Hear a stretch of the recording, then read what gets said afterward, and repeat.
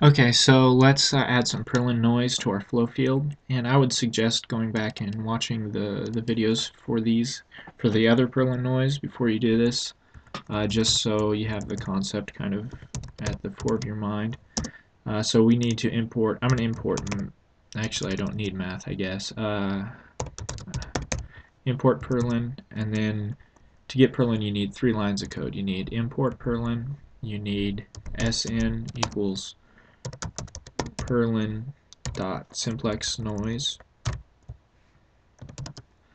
and then you also need sn dot what is it, noise 2 for 2D perlin, or noise 3 for 3-dimensional perlin. So I'm just going to take this, I'm going to copy that, and we'll put it down here inside of our code.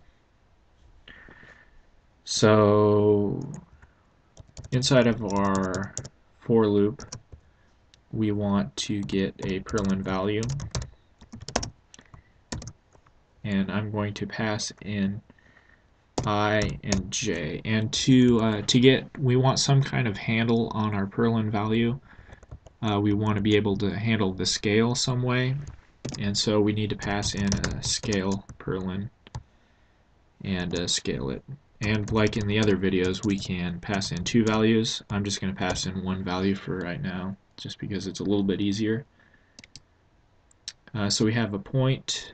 This is actually a vector, and then we have our perlin value, and this returns an integer between -1, or not an integer, a float between -1 and 1. So we want to use this some way, and what I'm going to do is I'm just going to make an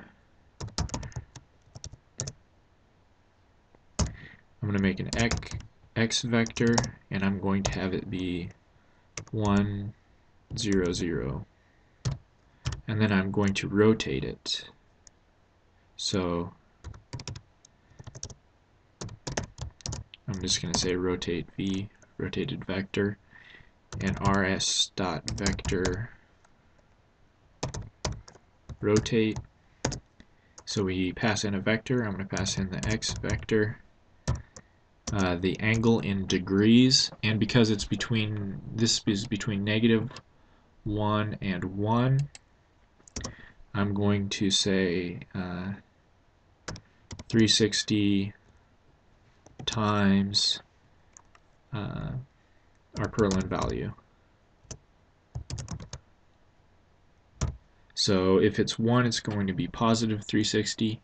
If it's -1, it's going to be negative 360, and it's going to fall in some range between those two.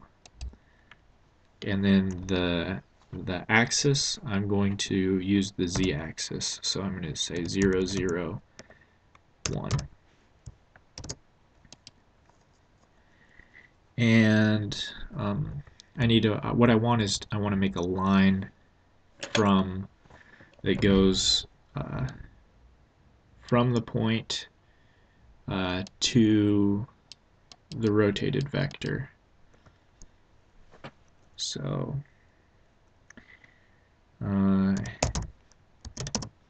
and this is a vector, so the end vector is equal to rs dot vector create,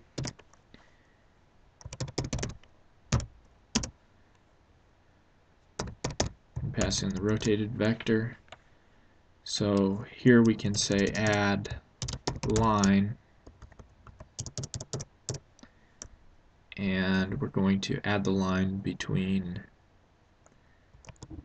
point and end vector. So let's see what we get. Scale p is not defined.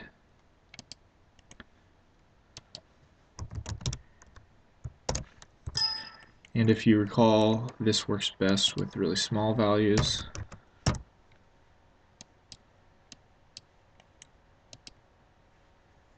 Okay, so we have that. I'm going to take down the size and take down the resolution. so we can have a look at this really quick.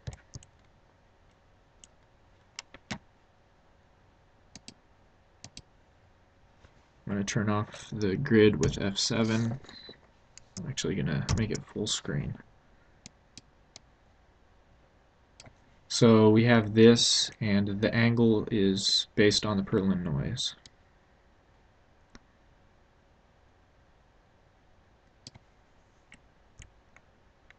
So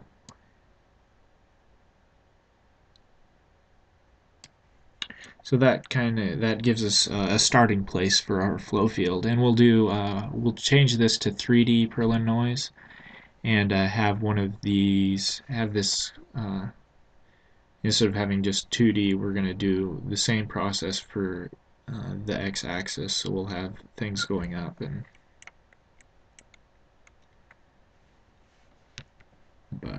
but this gives us a stepping stone into that.